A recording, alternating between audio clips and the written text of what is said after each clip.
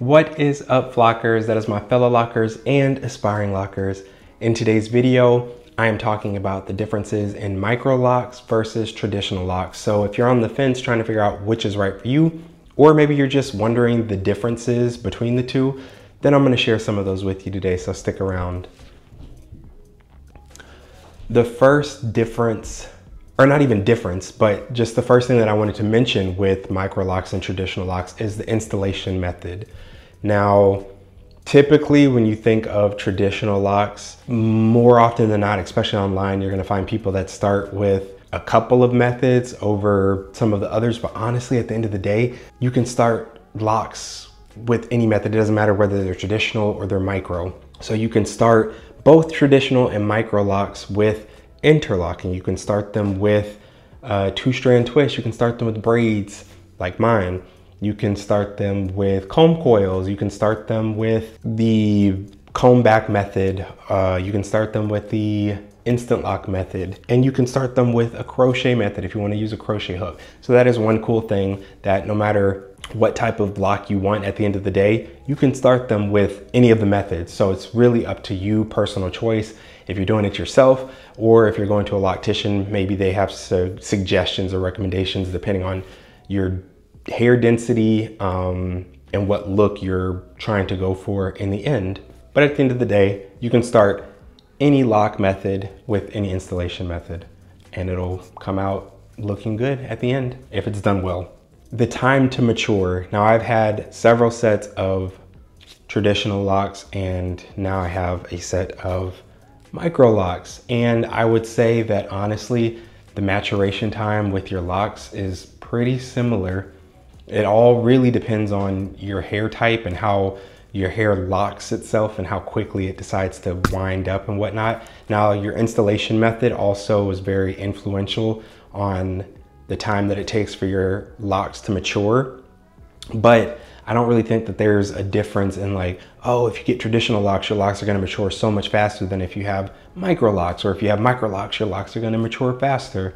It's not about the size of your lock, it's about the starter method and your curl pattern and all of those things and what you're doing to your hair. The maintenance also can be the same between the two. Now, typically people who have traditional locks, for the most part, aim or go towards retwist. And for the most part, people with micro locks and the tinier locks lean towards interlocking. But honestly, I've seen people interlock micro locks. It's doable. You can totally do it. And I've seen people interlock traditional locks. It's honestly all up to your discernment, your discretion, what you want to do and how you want to spend your time. There are benefits and there are drawbacks or negatives to each of them. So with retwisting, regardless of whether you have thicker locks or thinner locks, you know, traditional or micro, it's going to be a quicker method. It's just quicker because, you know, you're able to go in, palm roll or twist really quickly. Whereas with interlocking, you have to use a tool and you have to, regardless of whether you're doing 2-point, 3-point or 4-point rotation, it just is more time consuming. But you can do either on either style. So it's just up to you. And then, you know, with interlocking, it might take longer, but it's going to last a lot longer. Whereas a retwist may only last for a couple of weeks. A retie is going to last for several weeks.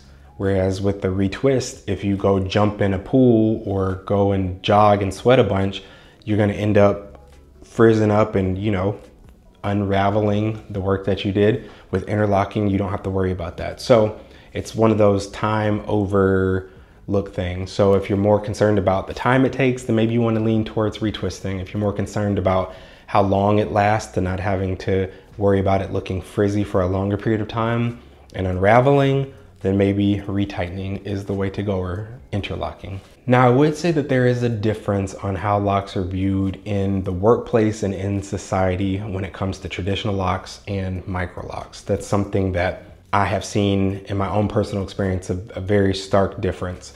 Anytime I had traditional locks, I had multiple people asking me questions. You know, they automatically, whether it was here in America or in other countries, asking me if I smoked the ganja and stuff like that. Specifically because I had locks, I've had a lot more comments asking about washing my hair and the cleanliness of my hair when I had traditional locks, all because of misconceptions, which I have videos on misconceptions of locks on my channel. But yeah, just the misconceptions of locks, and people when they see traditional locks already have these preconceived notions in their head. Whereas with Microlocs, because they are so much smaller, a lot of times they don't look like locks, especially from further away.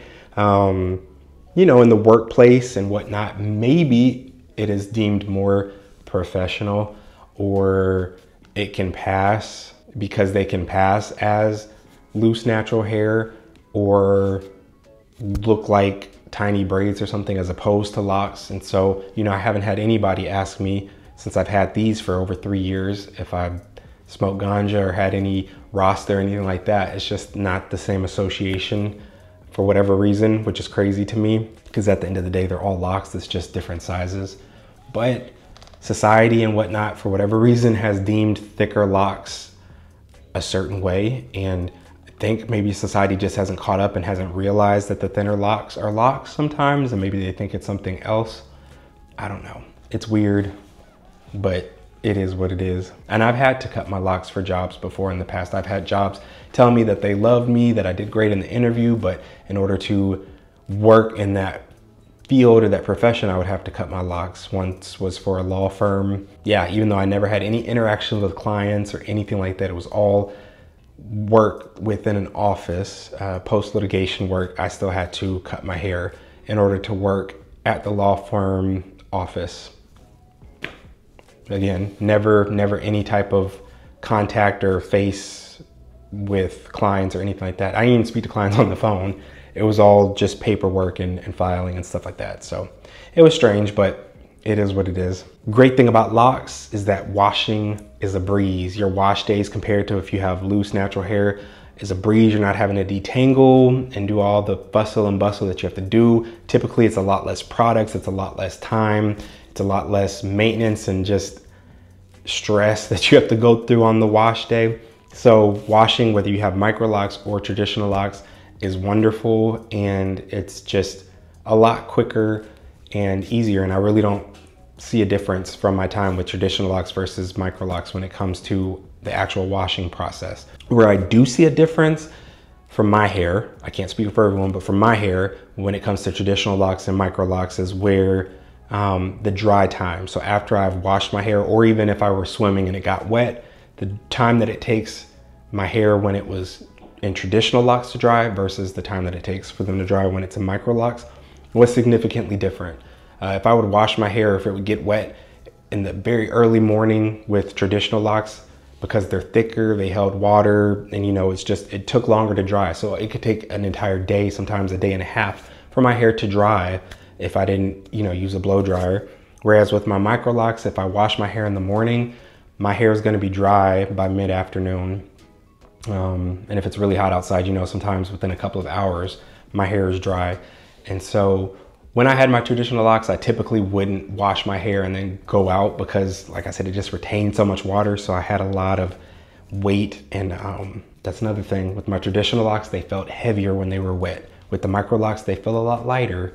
So even though I had the same, to my knowledge, the same amount of hair on my head with the different sets of locks, it just feels different, and the dry time is definitely different. So again, neither are a deal breaker. It's just things to consider. It's about personal preference, look, and the different things that you desire out of your lock journey.